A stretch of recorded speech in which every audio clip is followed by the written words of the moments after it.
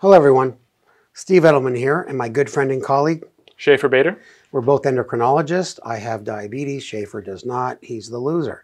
But we're going to talk today about an extremely important topic, continuous glucose monitoring and also other tips to ace your diabetes. But Schafer previously gave an excellent talk on introducing people with type 2 diabetes to continuous glucose monitoring. That lecture is in our video vault on our website.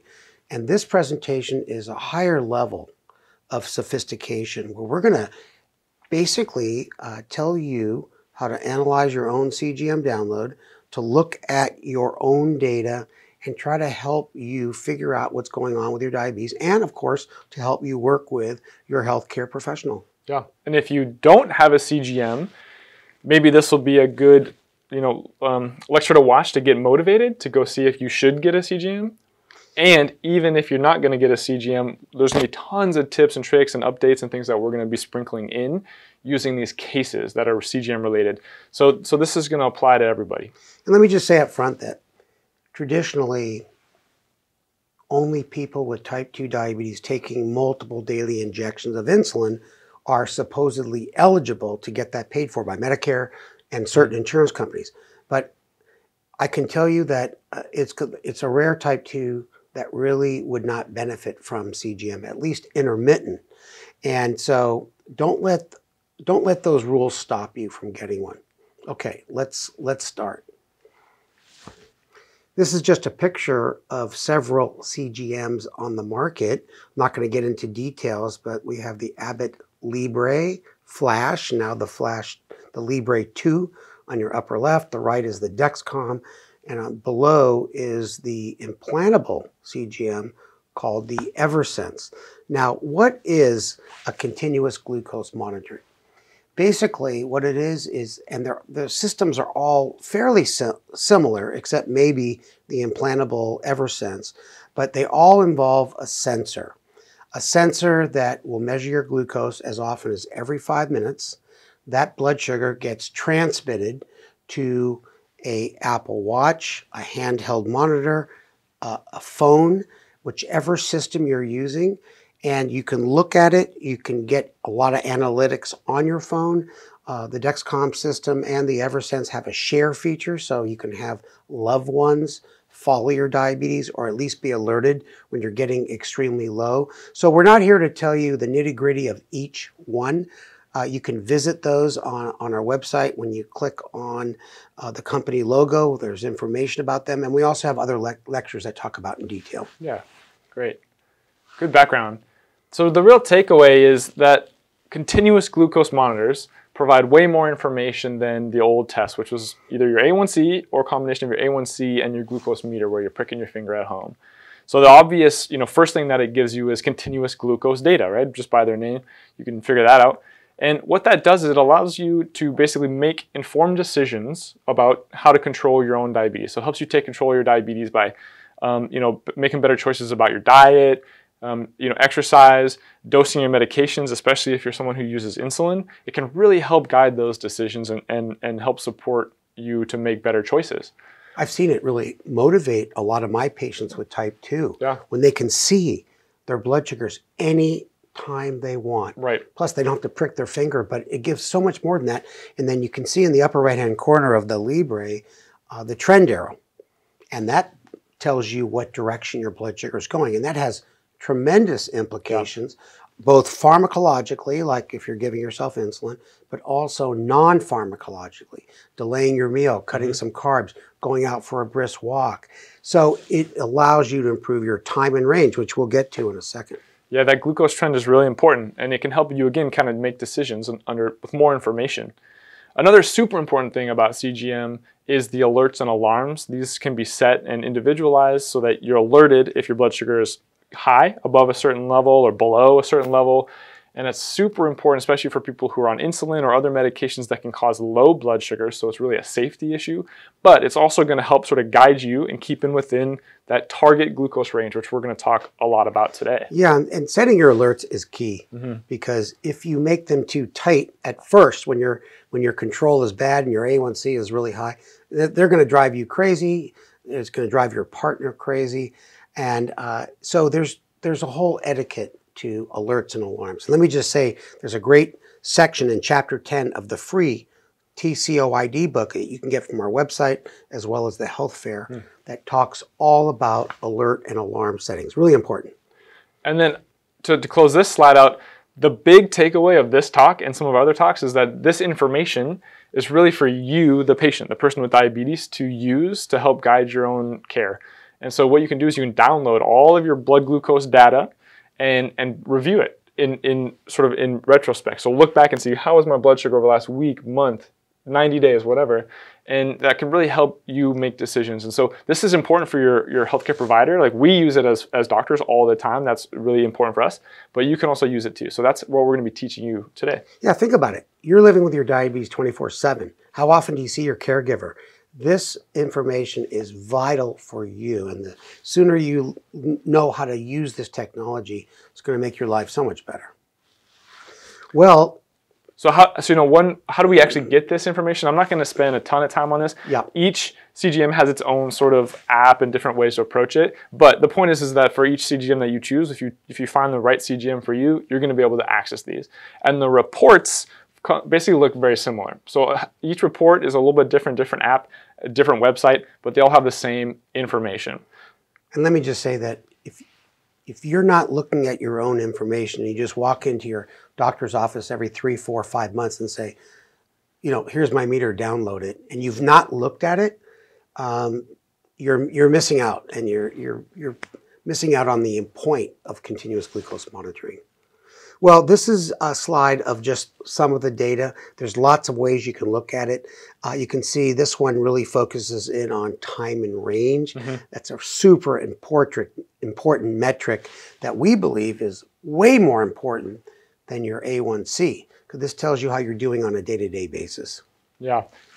And then so that was kind of an example of what you can see on a mobile app, just on your phone, if you're using one of these CGMs. Yeah.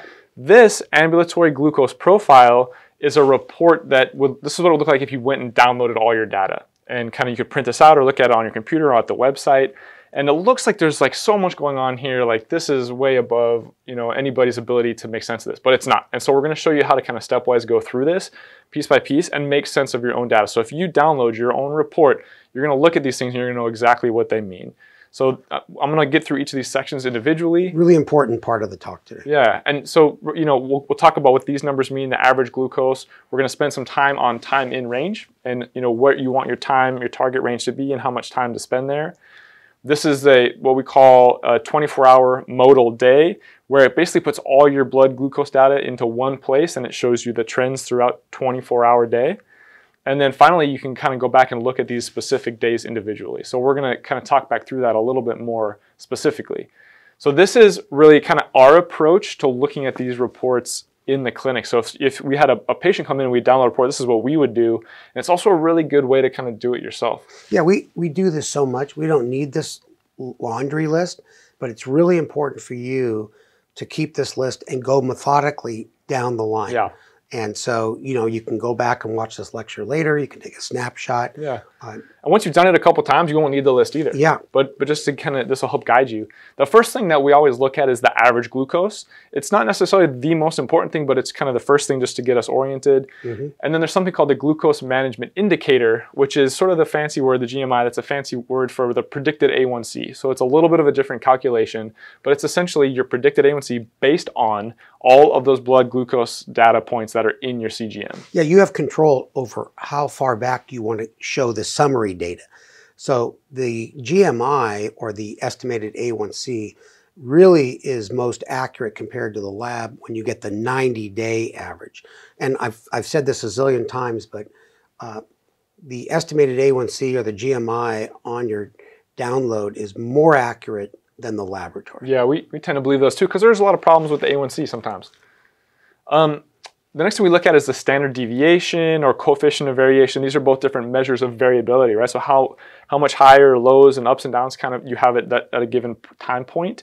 So looking at standard deviation, our goal in general, just as a starting point, is less than 50. That just means you're not having a ton of ups and downs and kind of different blood sugars. And the reason why it's number 2, because it's important, because it's very tough to get your diabetes under control if you're unpredictable swings. Right.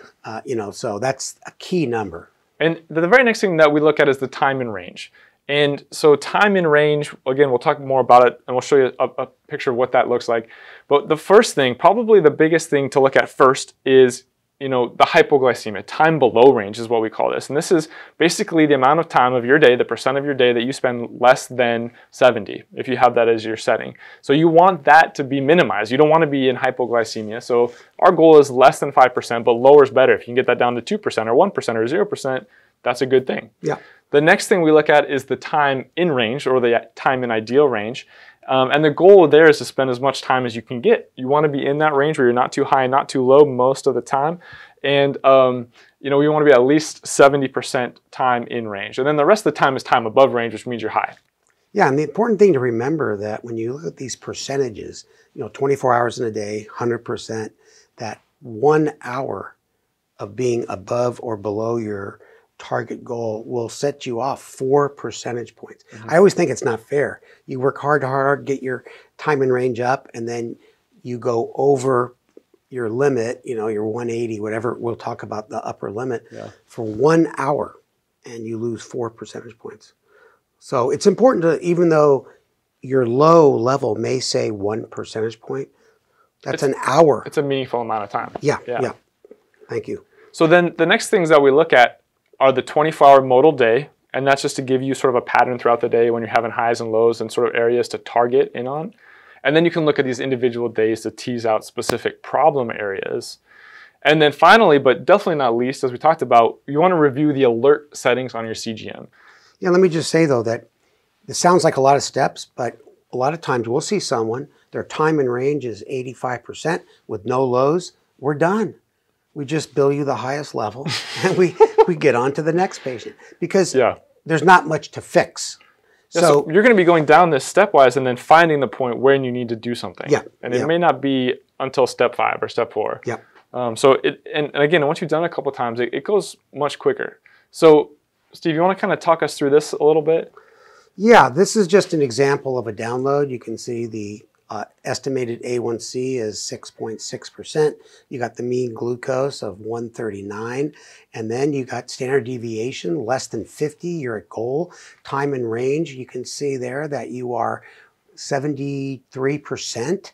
And so this person is doing pretty darn good. Yeah, so you can look at all those numbers in about 10 seconds. Yeah. Right? And you get a really good idea of what's going on with this person's CGM. Those are my data. That's very good, Steve. Now this is key, everybody. Pay attention. This is the time in range goals. Green is 70 to 180. And these goals were specifically designed by diabetes experts from around the world that got together for a consensus conference. 70 to 180 is a range where that should be most of the pre and post meal blood sugars. As Schafer mentioned a minute ago, 4% below 70, but still above 55, and less than 1% below 55. And then you have the above range. Yeah. So, that 70% time in range is really the takeaway. Minimize the time in hypoglycemia. And then the rest is going to be hyperglycemia, which you're also going to try to minimize. But it's by getting more numbers in the time in range. Now, we can kind of focus a little bit, Steve, just kind of go, we talked about this a little bit more, but this is a 24-hour day. You can just build up this slide. Okay. This is just going through the examples that Schafer did on the text slide. So you can see the 24-hour day, then you can look at all the days overlapped, and then you can look at individual days. So it just gets more and more granular, and you don't always need that, but it's kind of nice to have that data available. That's a great phrase. It gets more granular. I never use it, but that's a perfect word. Next time you can perfect time. Yeah. Okay, let's go to the next granular slide.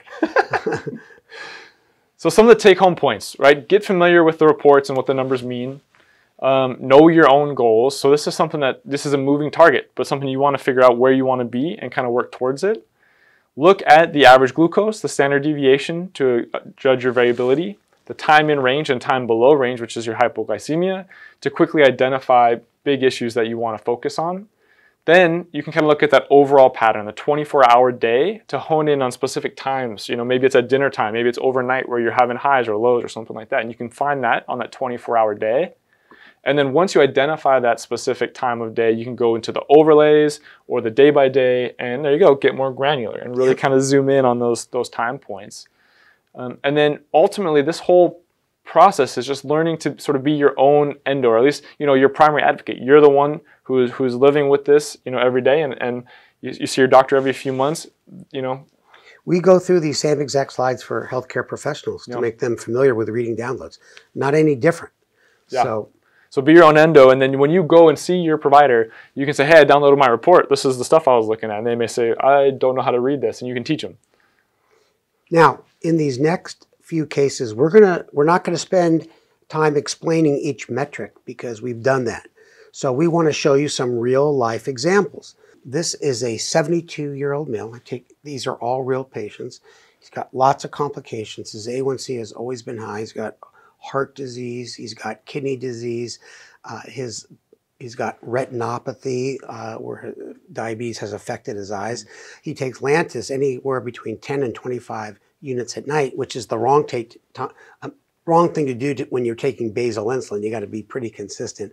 He takes fast acting with each meal, and he's not very good at being consistent with taking his medication. So take us through the metrics. So a little inconsistent, including his dosing. So let's kind of look at these numbers real quick. So honing in on this, we have 28 days of data.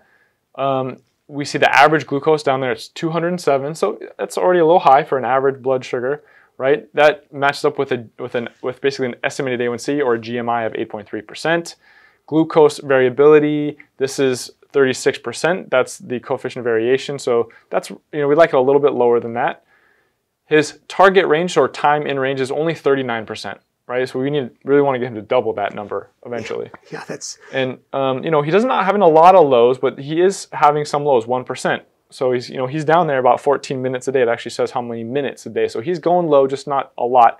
But the rest of the time is hyperglycemia. He's high pretty much all the time, the rest of the day. Yeah, he's had a hard time taking control of his diabetes. So yeah. So this, if we look at the 24-hour modal day.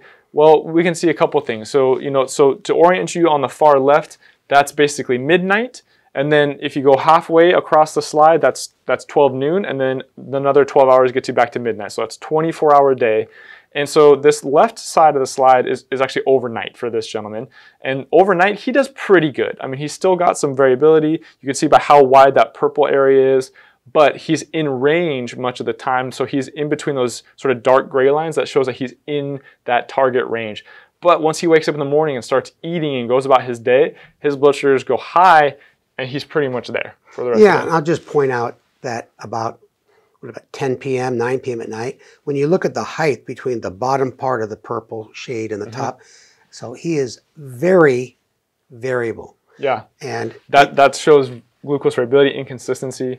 Yeah, I noticed the Libre download talks about coefficient of variation should be less than 36, and Dexcom and other CGMs use standard deviation less than 50. But whatever metric you're using, it's a reflection of the bounce. But you can actually see this guy's fairly consistent overnight. Yeah.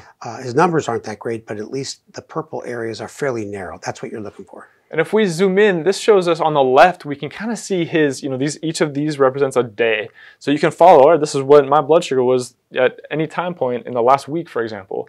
And if you're this guy, you're looking at your daily blood sugars, you can just see again, you know, those overnights are really just, in the evenings, especially afternoons and evenings, he just goes high. So there's something going on during the daytime. He's just not consistent with what he's eating, and something else is going on where he's high all the time. I like that bottom right because it really shows how often he's getting low at night. Which is interesting because, you know, he's only low 1% of the time, but it's enough that you can see that he's having his consistent patterns of low. Part of that's like glucose variability. Sometimes he's taking more Lantus and maybe he's having lows overnight from that Lantus. Yeah, and that hypoglycemia is dangerous, especially for people with heart disease. Yeah. So, well, there you go. This is a gentleman who has some hypoglycemia.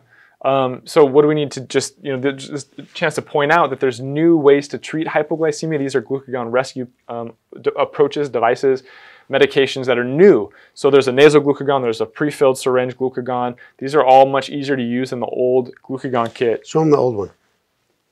How's that work? Does that work pretty good? Oh, yeah. I mean, this one is like if you live in a cave, this would be perfect for you. You got to push in diluting fluid, mix up the glucagon powder.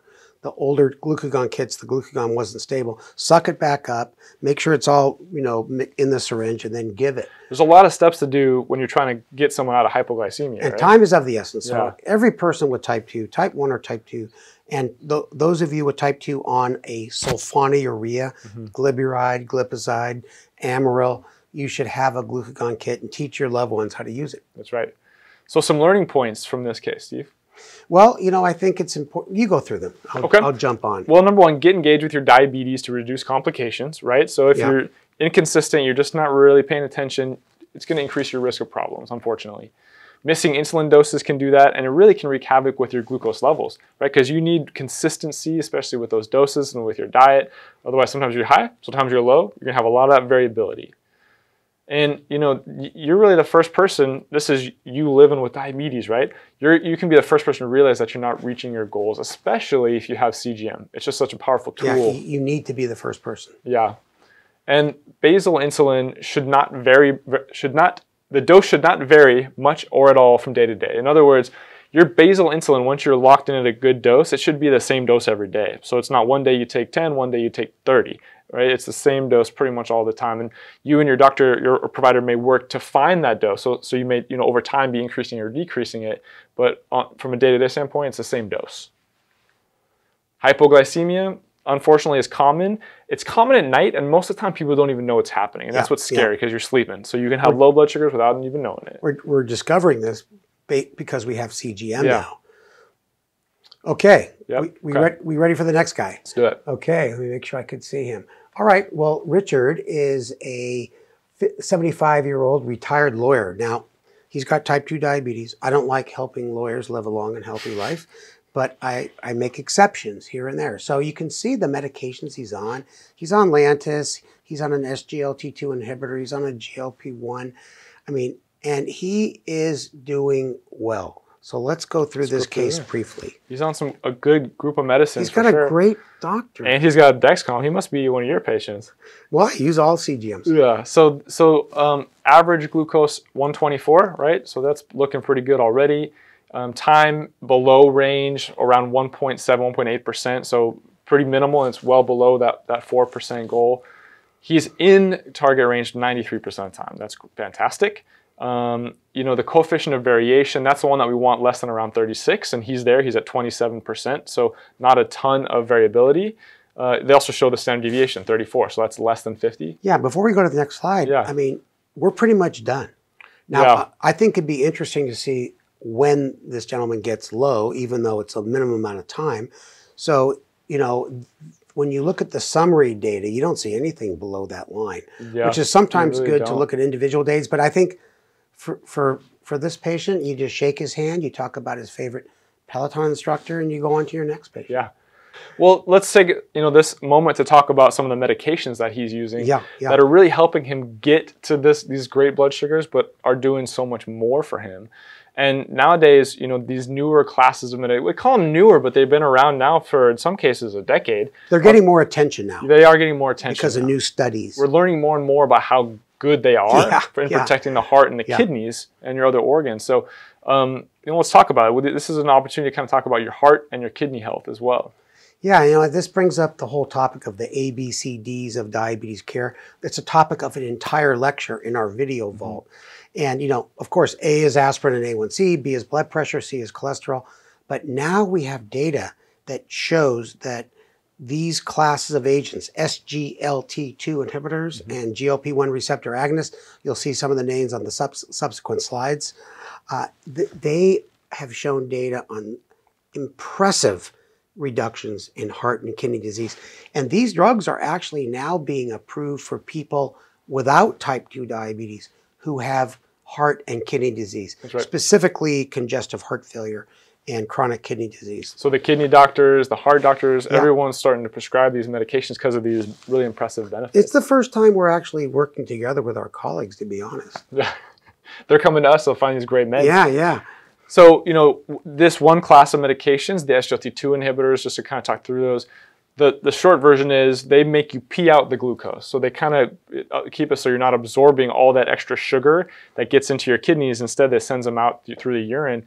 And you can see how much sugar basically you pee out. That person's holding all the sugar cubes. That's how much you'll pee out on one day just being on these medications. So obviously it helps lower your blood sugars, but it has all these other benefits. When that sugar cube goes down your urethra, it doesn't feel good. It's dissolved, so you don't feel it. The SGLT2 inhibitors, here's the names. These are the brand names out there. We know they lower the A1C, right? They lower your blood sugar, which is good. They also help with weight loss, and this is something that we're not going to focus on today in this lecture, but there are other talks on weight loss, so check those out. They improve your blood pressure, right? So they're also helping in that regard. And importantly, they don't cause hypoglycemia, which is crazy, right? Now, if you're using them with insulin or the sulfonylurea drugs, you can get low, but it's not due to this medication. That's right. So you got to be careful if you add them to other meds. They help protect your heart, and in particular, if you have CHF or if you want to prevent CHF, which is congestive heart failure, these are good medications, and they're also really beneficial to the kidneys. Yeah, you know what? I got a call today from a good friend of mine from medical school. Yeah. He doesn't have diabetes, and he had an episode of congestive heart failure, and I'm going to give him a call later tonight, but I already told him he's got to get on one of these drugs. Yeah. Just as a disclaimer, each of these is different, so talk to your healthcare provider, figure out which one might be best for you. There are, of course, side effects with every medication, so it's important to be aware of those. Okay. Yeah. Now, GLP-1s. I can just quickly go through this slide. I'm not sure there's any builds, but basically GLP-1 is a natural hormone that everybody secretes. When you sit down for a meal, it gets released from your brain, it goes down, and it stimulates insulin secretion from your pancreas, suppresses glucagon from the liver, and it basically, you don't want a lot of glucagon around when you're eating, because glucagon will raise your blood sugar, slows down the peristaltic motion of the stomach, so your nutrients are absorbed slower. Super importantly, it goes to your brain, and it is a appetite. I should say it suppresses your ability to eat too much. So it induces satiety. Yeah, that's what I'm trying to say. So you feel full and happy earlier without overeating, basically. Yeah, in that order. Yeah. And so they are now looking at these drugs in slightly higher than the doses that they used when they were approved by the FDA. And they are becoming the #1 weight loss drug with the minimum side effects, mainly nausea as you titrate the dose, but that's why we titrate it slowly. Yeah. So powerful medicines. This is kind of what some of the brands are. And, I don't know, Steve, you want to talk about these? Well, I would say, we can build the slide, but if you look at the list, the laundry list, they do everything the SGLT2s do. Now, the protection on the heart is primarily, at least what we know at this point, heart attacks and strokes. SGLT2s is congestive heart failure and kidney disease. So these two, I have a bazillion patients on both of these drugs. Yeah, and I mean, there's no reason you can't take them together unless there's a specific reason why one of the drugs wouldn't work for you, but they work well together. Take us through these. You're such a learned guy. I love learning. Why don't you granularize this list? So to granularize, some learning points. Being consistent with your medications will pay off in terms of your blood glucose control. So consistency is very important. The rewards for long-term control is a low rate of complications, or hopefully none at all, but the whole goal of controlling your blood sugars is to reduce the risk of complications down the road. That's why we care about all this stuff. SGLT2 inhibitors and GLP-1 receptor agonists have tremendous benefits to protect your heart and the kidneys, in addition to whatever they're doing with your A1C, lowering your average blood sugar and keeping your time in range at goal. Let me just say that there's other lectures given by Dr. Tricia Santos in our video vault that spends almost the whole lecture on these two classes of agents. Yeah. I cannot emphasize how important it is for you. And even if you don't have an episode of heart failure or you didn't have a heart attack yet, these are preventative measures too. And you got to really work with your caregiver, your healthcare professional, to have access to this. Mm-hmm. And with his help and her help, you can get it. Yeah. Good. Another case? Yeah. Okay. This is an 84-year-old retired physician. I know him quite well. I know his wife quite well. And he's had type 2 diabetes, you can see, for 30 years. He does have kidney disease. He's on Lantus at night. He's on fast acting with dinner, which we just added solely at dinner. You'll see his download. And having the CGM download helped us determine he needed fast acting at dinner because he was just bouncing up like crazy. And he's on an SGLT2 inhibitor, Farxiga, because of his chronic kidney disease. Good. Well, so you guys added the Novolog, the fast-acting insulin with dinner, and then this is a download, I think, from after, so shortly after you added that. So let's kind of see how things, turned out. So this is 14 days worth of data. Average glucose now on the new, medicine is 155, which is pretty dang good. He's very close to where he wants to be. Glucose, the GMI is 7%, so his A1C should over time be about 7%. And glucose variability low at around 24%. Very low. Very low. Now, the amount of time below range is 0%. That's the best percent. Oh my God. Right? That's what you want. 0% if you Zero. That's great. Time in range, 77. And a little bit, the rest is above, but not that much time above. So here's his 24-hour modal day. And what do you want to say about this? I just want to say that you see what the time between dinner and bedtime, there is more variability. Mm-hmm. Now, if you look at other times of the day, the variability is tight, and his overall average is only 26% coefficient of variation. Yeah. And so if he could have better variability after dinner, his overall numbers will improve. But I'm not complaining. Yeah, because that's still his worst time, but he looks great right there, and this is where you're given that insulin shot. So, he probably has a big dinner. That's probably his biggest meal of the day is my guess. Who eats the same thing after dinner every day? So your post-dinner blood sugars are going to be different. Yeah. Good. So it's a success story, This, he actually uses his CGM. He takes note of when he gives the injection. And so I think, here we have a couple points where here he's given 15 units. And this is also downloaded from CGM, but he's put this data into it because he's keeping track. He's given a 15-unit injection at dinner time.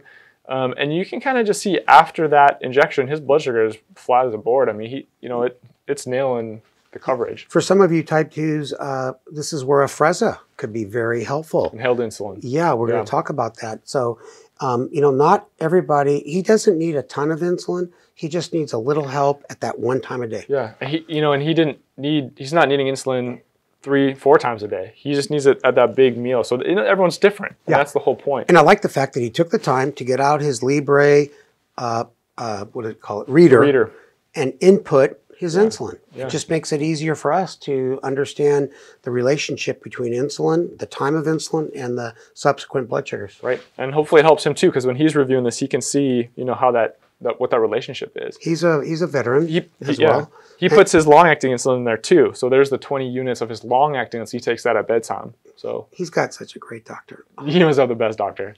Okay. Learning points. Please. These are mine, I guess. The CGM data, showed the most important problem area in this case. And one shot of rapid-acting insulin with a single meal, in this case the biggest meal, which was dinner time, is not uncommon in type 2 diabetes. Nope. And so it's a very reasonable approach. When you need that insulin, use it when you need it. And that's a really good approach rather than having to say, I need 5 shots a day. You might not. Maybe 1 shot with your meals in addition to a long-acting insulin. And and he's also on these other medications, so they're not mutually exclusive. You can use them together. The insulin timing is important. You got to take it before the meal, and of course be consistent. If he wasn't taking it consistently, he wouldn't have such good results. Sorry. And then the last thing was just to limit your carbohydrate intake at meals, because that can be one of the big drivers of hyperglycemia, high blood sugars. Yeah, and just real briefly, this is just a picture of the Afrezza device. Comes in 3 different doses. There's an entire lecture on our video vault on how to use it, but it's rapid acting, it's easy to take, and it's approved for both people with type 1 and type 2 diabetes. This slide just shows that the Afrezza works very quickly to get in your system, and very importantly, to get out. So you have better post-meal blood sugars, and you have less delayed hypoglycemia. Yeah, there's also some faster acting injectable insulins. And these are 2 of the examples, Fiasp and Lumjev, that are just a little bit quicker than the insulins that they kind of followed on, like Novolog and Humalog, Lispro and Aspart. And so, there's a little bit faster. So if you're someone who uses fast-acting insulin with your meals, check these out. They're generally covered at the same price as the other insulins. So it's, if you have insurance, try it out. Last case. Yeah. 54-year-old CPA. I've known him for years. He got type 2 diabetes for 20 years.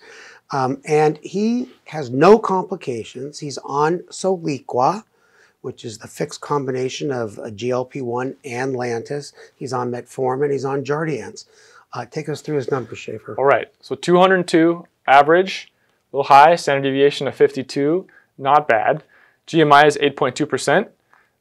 You know, not good. Not great. And then the time in range is very bad. Very, very low time in range, mostly high, right? High blood sugars a lot of the time, very high a lot of the time. So, you know, this is someone who, you know, we're using this fixed ratio combination medication, and this is going to be a really good option for this patient as we get the dose figured out. As we get the dose figured out. So, you know, yeah, you can kind of see this is this patient just kind of high. No, this is after the treatment was initiated, I think. Not adjusted yet. Not adjusted. Yeah. It's not optimized. But you can see, you know, blood sugars are high throughout the day. And with these fixed ratio dose combinations, you basically slowly increase the insulin and the GLP-1, but it's in one shot a day. And so he's going to get more and more effect as we sort of increase that dose until we find the right dose for him, because everyone's a little different. And look, he's pretty much high all day long. Yeah. And there's the culprit. He set his alarm to go off at 250, defeating the whole purpose of the CGM. It's also turned off. Yeah, not only is it set too high, it's turned off. Yeah, so use your alarms. Yeah, use your alarms. Your alarms are your friends. Yeah. And during the day, if his alarms would have gone off, he could have done something about his diabetes. So he basically had a CGM on and was just closing his eyes. Yeah, you got to use the data. And so alerts and alarms, we typically have people start off at, you know, somewhere around 80 to 180, but you may start higher or you may start lower. It just depends where you're coming from. Right. Okay. Okay. So there's why don't we finish up our lecture? You finish us off. If you're not looking at your CGM, give it back because someone else might want to use it. Yeah, use the data. Your alerts and alarms are your friends, but you have to know how to adjust those numbers to find the right numbers for you, so you don't get overwhelmed by it. Sorry about that. Can you You're good, but I don't know. What do we got? Yeah, that's it. That's it. That's it. Well, gosh, we're finishing right on time. Just remember, we got the Video Vault, tons of great lectures, and there's a lecture that Schafer and I gave on CGM and type 2. It's a little video. Yeah. And there's also a lecture in the type 1 part of the Video Vault. It says, Think Like an Endo. Has a lot of the same information about reading a CGM, just if you want to hear it again in a different format. So with that, thank you so much. Thank you. Okay.